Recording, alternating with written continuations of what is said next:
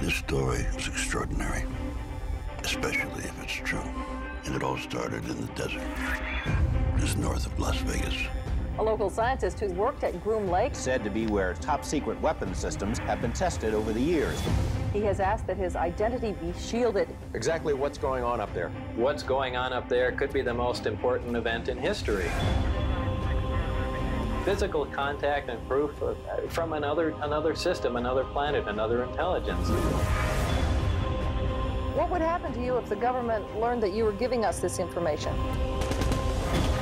He just wanted to stay alive. Maybe this has been kept from us for a good reason. Sir, how do we know you are who you say you are? My name's Bob Lazar.